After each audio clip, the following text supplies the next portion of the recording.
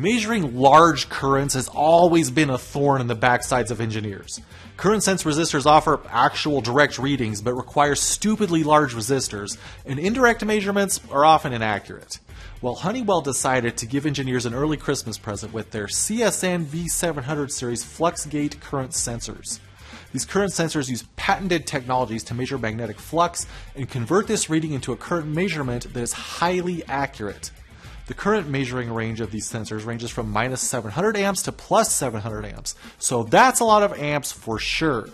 The sensors are also capable of operating on voltages from 7 to 18 volts, and reading results from this device can be done over a CAN bus.